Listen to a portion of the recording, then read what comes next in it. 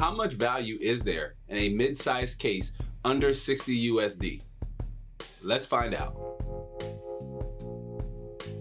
What's happening, YouTube and the internet? Terrence here, and we are back inside the lab and taking a look at the Montech X1, which is a mid-size ATX case with premium features at a flexible and affordable price point that could be had for about 56 USD over on Amazon. Links down in the description box below. It comes with a fully transparent tempered glass side panel to show off your wonderful and glorious build internals, a unique front mesh panel, and a ventilated top panel for optimized thermals and high airflow to help keep your components running nice and cool, something we will check for once we're done building inside the case. The X1 also comes with 4 pre-installed 120mm static RGB fans, which come with a bit of a downside because they aren't controllable as they're powered with a 4-pin Molex cable, but the top of the case supports up to 2 120mm fans, so you could add some down the road for even better airflow. Down at the bottom, it has 2 SSD drive bays, should you want to show off your SSDs, and a rear drive bay down in the basement for discrete additional storage,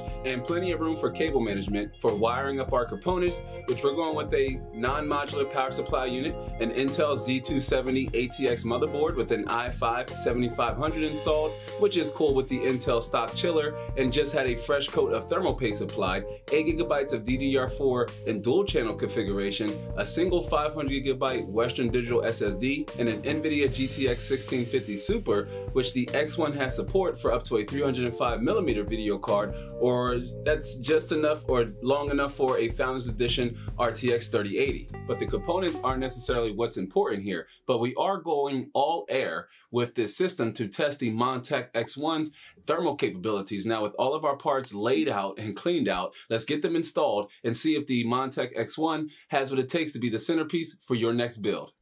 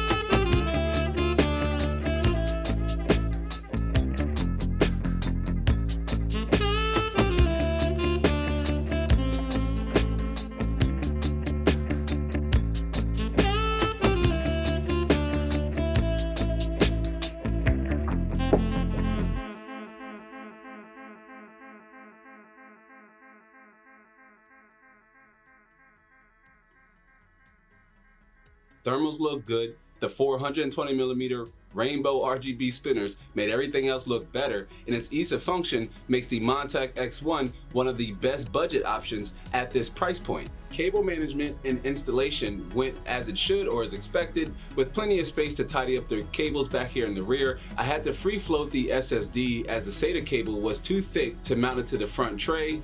The manual that came with the case is as plain Jane as they come, with like no guidance or instruction beyond pictures, but most importantly, no identification of the hardware that came included. But once everything was installed, we checked temps, which were surprisingly good on both the CPU and GPU during a 30-minute Heaven Valley loop, which topped out at around the mid-60s, which means the 4 pre-installed fans not only look bright, cool, and colorful in the dark, but they also moved enough airflow to keep our hardware running nice and cool. So who is the Montech X1 targeted for? Like, should you buy it, and is it worth its weight in metal and glass? Because its most attractive feature, which is its price point at $56, is enticing, especially if you're building a mid-grade system that checks off the 3 prime features of a quality case, even a budget one, right? And that's optimized airflow, quality build material, and a balance between cost, style, and substance. The Montech X1 is a great affordable starter case that meets the criteria for a value-oriented tower that could be worthy enough for your next build. And for a complete detailed look in the entire process or what it takes to build a gaming PC, watch this video, subscribe if you haven't yet, and I'll catch you all on the next one. Be easy.